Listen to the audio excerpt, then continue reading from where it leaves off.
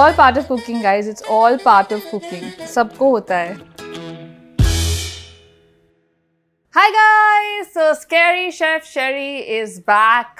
Today we're finishing our series. I mean, obviously there'll be other Scary Chef Sherry videos. Don't get scared. I'm not going anywhere. But like the series of breakfast, lunch and dinner. This is the dinner edition, guys. And I'm going to be showing you two of my dishes that I've obviously perfected in the pandemic. Goulash, which is like a Hungarian goulash, lamb goulash, which is not really Hungarian. It's pretty much Scary Chef Sherry now because I've just thrown in my own stuff. And my famous halwa.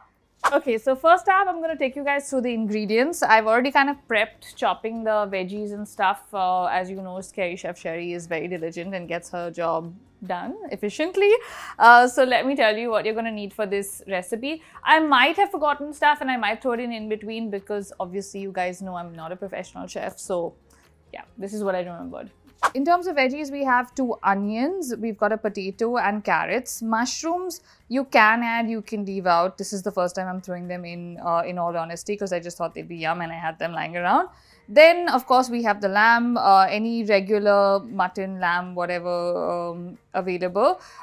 If you're grossed out by this, I'm sorry, but if you want to eat it, you have to see it like this.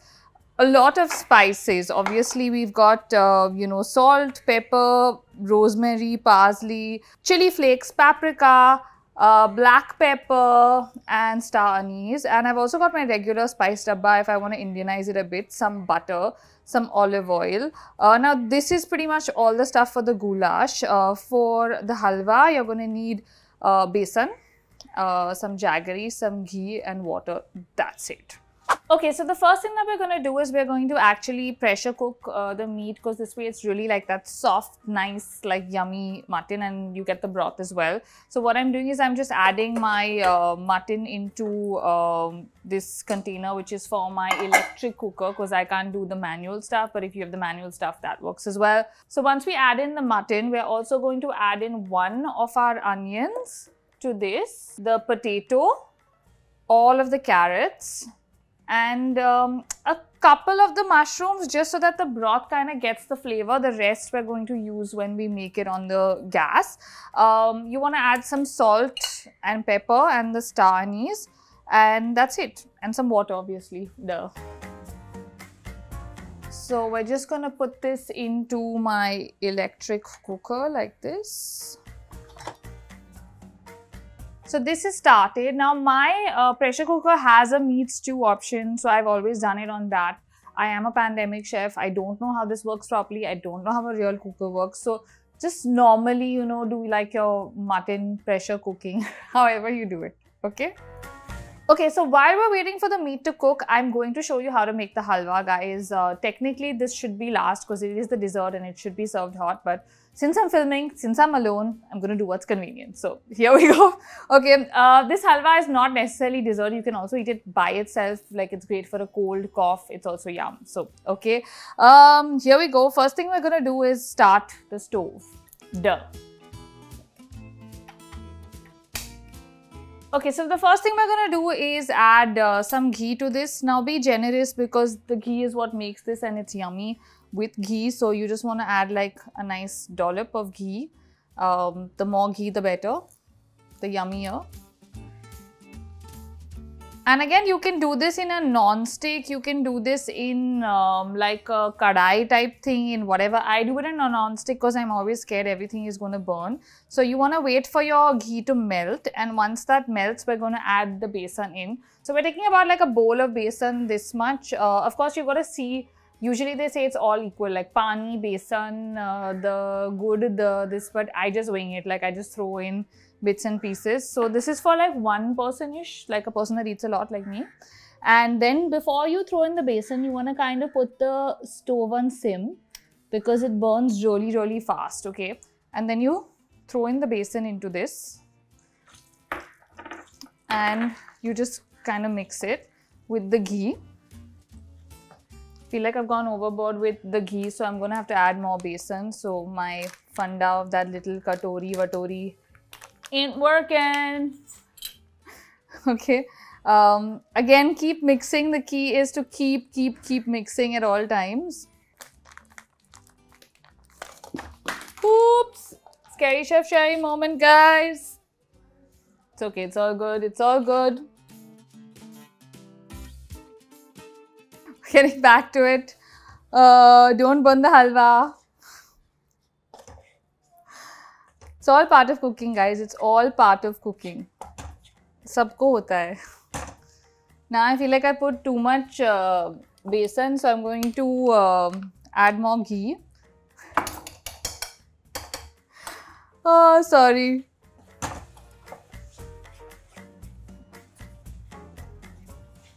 This is looking good now. This is it, guys. This is it. Jitna dala hai, utna dalo.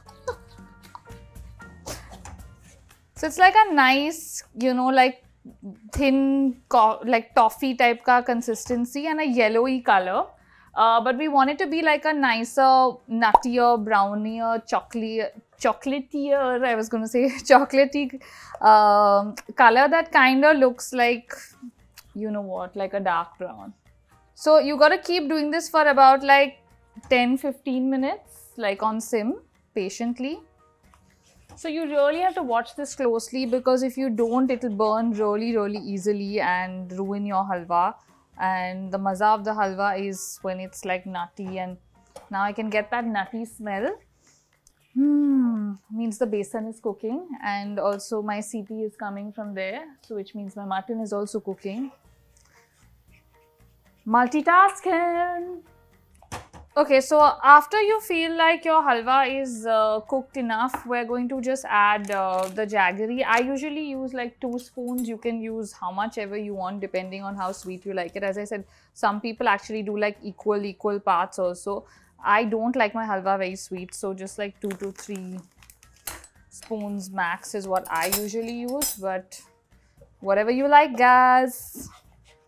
Mix it in here.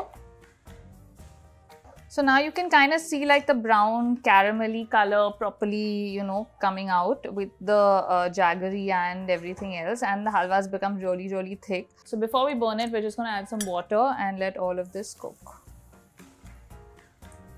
So initially you will feel like the water is not mixing and everything is just like floating around.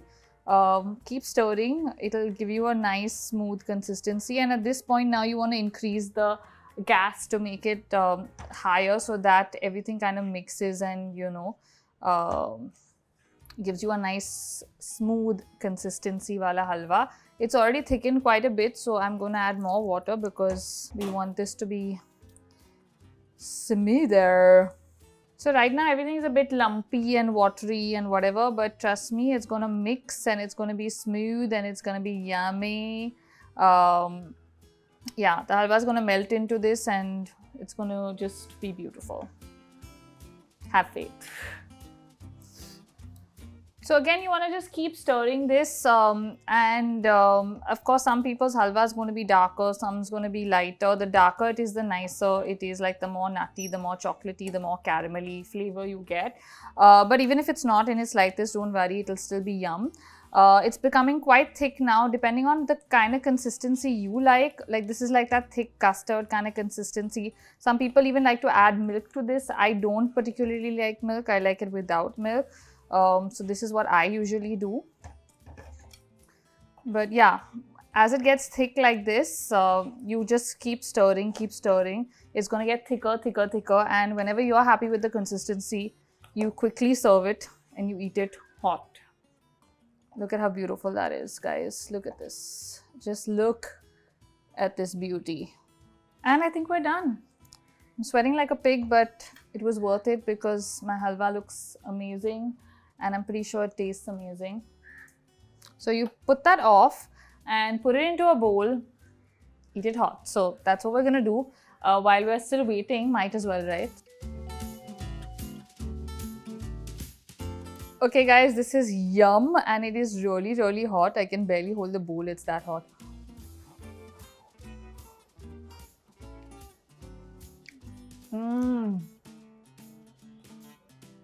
So good. You immediately get that nutty, you know, like caramelly flavor. Yum.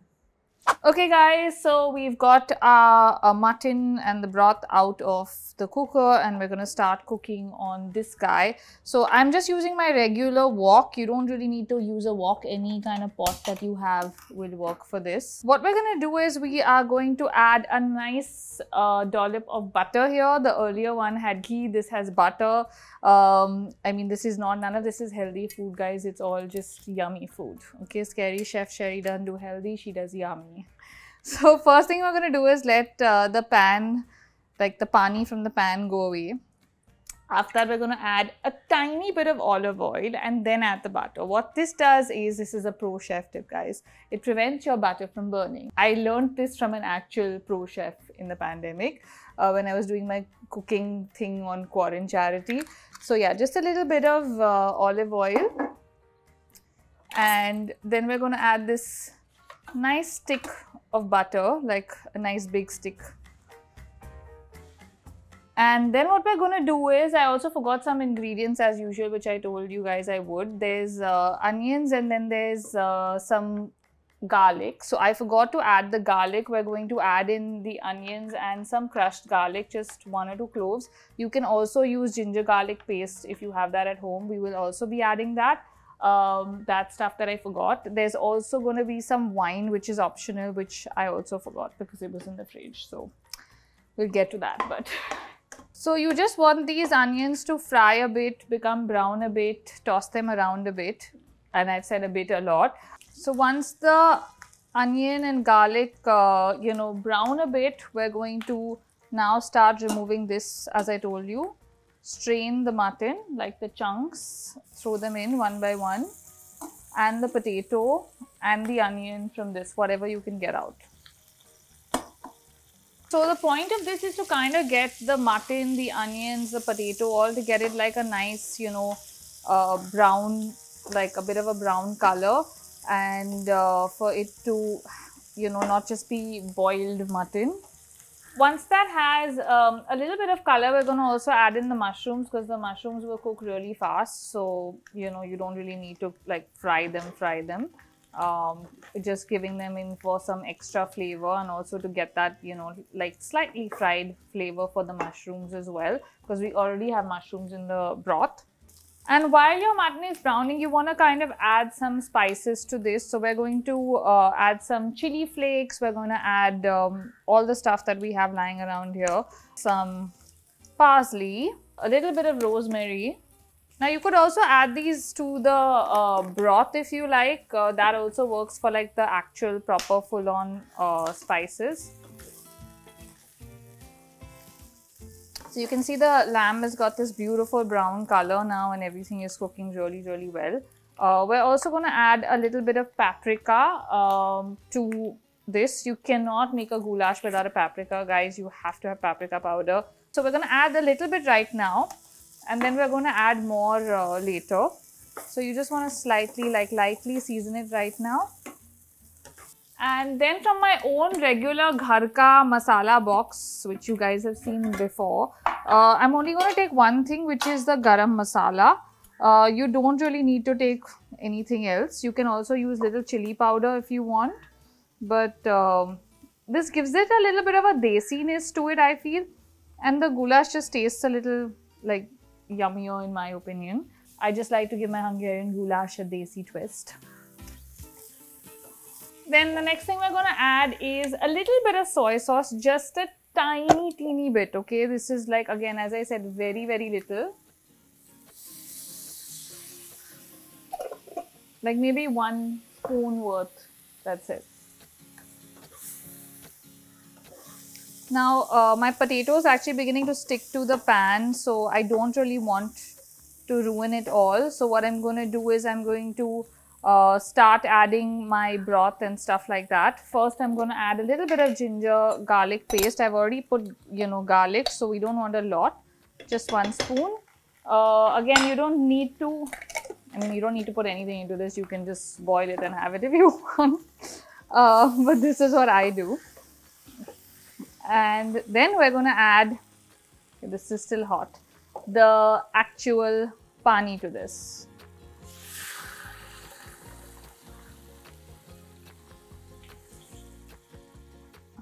You're gonna just stir that nicely so everything, you know, gets mixed really well, and fully like kind of clean out your pressure cooker ka pan, because you don't want to miss out on any of these carrots or the yummy bits. Okay, so while this is boiling away beautifully, we're just going to add some star anise to this. Forgot to add that in. And the other secret ingredient I was talking about, guys, is wine. You can add a splash of red wine to this if you have some lying around. I'm actually opening a bottle because I will like have it with this for dinner as well. It pairs really well with red wine. But yeah, I mean, if you have some lying around in the fridge, just use that. If you don't, skip it. I can't even find my regular wine bottle opener. So yeah, this is like a real struggle where I'm just trying to wing it with one that I found. Let's hope this works. If it doesn't, it's a scary Chef Sherry video, so that's all good. I don't have that much strength. Usually the one that, you know, goes like that and it's so much easier. This is a tad bit exhausting. Maybe I'm gonna skip the one. And we managed, guys. Whew. Okay, so while we have a lot of extra broth and water, and a lot of you might think this looks very watery and soupy, but I really like it like that, and that's kind of how I have it, like with rice, like covered in, you know, like soup. Just gonna add some of the wine to this.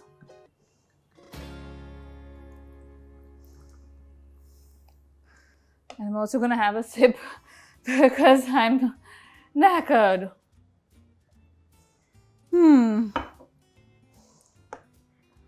Wine makes everything better. Okay. We're gonna put this to chill in the fridge a little bit. Ooh, okay guys, I've actually found something else in the fridge as well. I found these sun-dried tomatoes that I had, which I bought earlier. So just gonna throw in some of those also, because why not? They are quite yummy. Like, I've been eating them just kacha like this. Now, what we want to do is you want to taste your broth first before adding more salt and, you know, all of that, because we've already put some salt when we boiled it.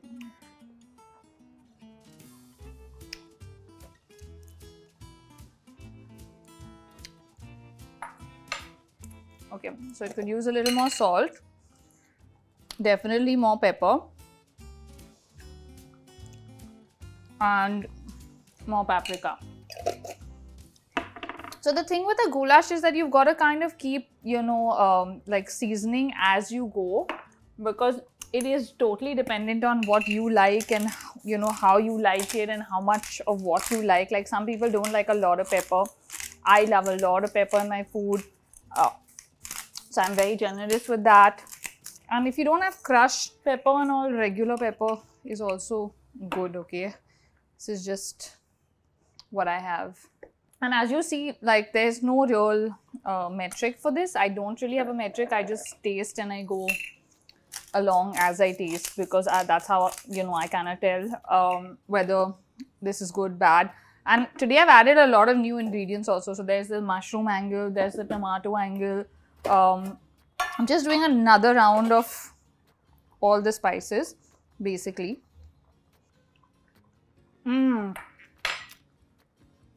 Perfect. Okay, so guys, now what you're going to do is, we're going to just, so you can see this is actually, your goulash is going to look pretty much the same. The key to it being yummy is cooking it for really long. So this is what it will finally look like as well. So yum, how beautiful is that? That looks divine. So what we're going to do now is we're going to just take a lid and we're going to put this on sim, like lower the flame, and just put a lid and let it cook for 20 to 25 minutes like this, just on sim. This is going to like lock in all the spices, make everything really yummy and tasty, and that's it. I don't have anything else to add. Look at that. How beautiful is that?